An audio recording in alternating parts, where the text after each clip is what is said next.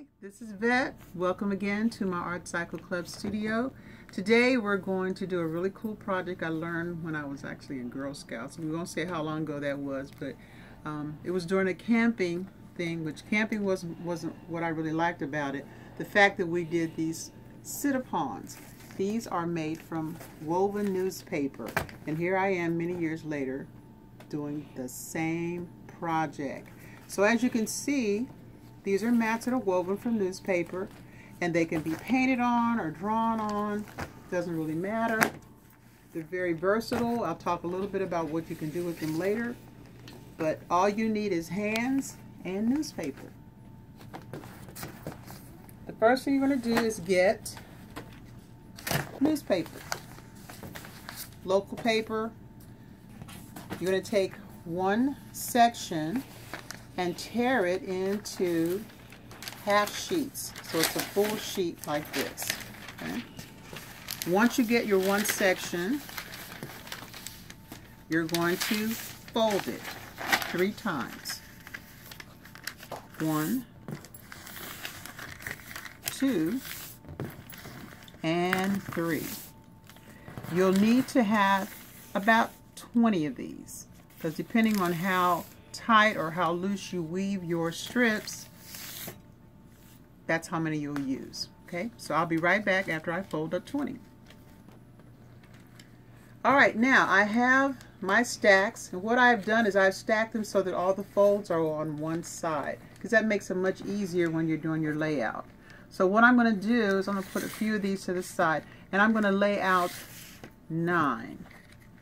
And again, the fold is facing up. It'll be much easier when you are weaving to do it this way. Okay, 1, 2, 3, 4, 5, 6, 7, 8, and 9. Okay.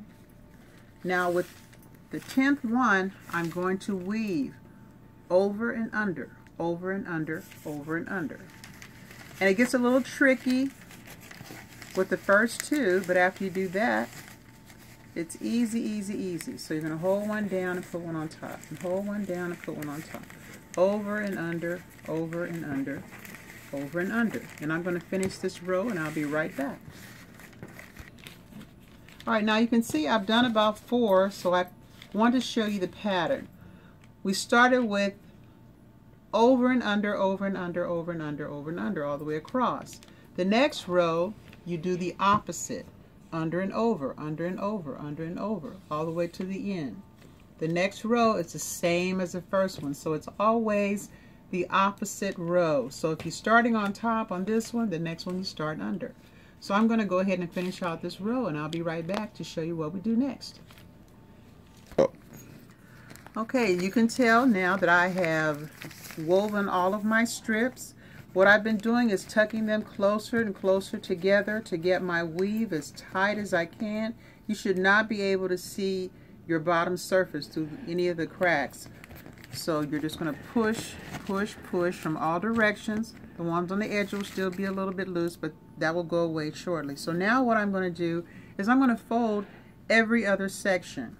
The way that you determine it, when I fold up like this, I can tuck this in. If I fold this one, there's a hole there, so I know I'm going to skip that one. So you crease it, you tuck it in, and you press it down. You skip one, crease, and I like to give mine a little extra fold before I tuck it in. Make sure it's nice and flat. And again, I'm going to skip one, and fold it, and tuck it in. You're going to do that all the way around, okay? To make sure it's nice and snug, and I'll go ahead and finish that and I'll be right back. Okay, now as you can see, I've done every other one and they're all folded up. Well, to make it nice and tight and even, very gently, you put your hand underneath and flip it over. Now you're going to do the same thing, every other one, all the way around. Fold it and tuck it under. Fold it.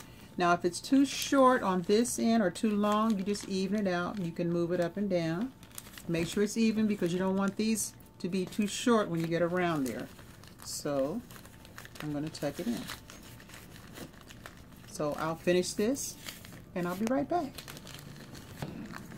Okay, I'm down to the last one. As you can see, there's no waste here involved because now my sit-upon is ready to go. Now you can use the sit-upon for any number of things. It can go on the table and put something hot or cold on it or wet. You can put it in your car if it's a muddy day outside. The rain won't affect this whatsoever. Once it dries, you just brush it off and keep going. You can also use it when you're out at the park. Say the grass is wet or it's questionable what's on the grass. You put this down and you can sit on it. That's why they call it a sit-upon. If the bench is hot, you don't want to burn yourself, so you bring your sit-upon along.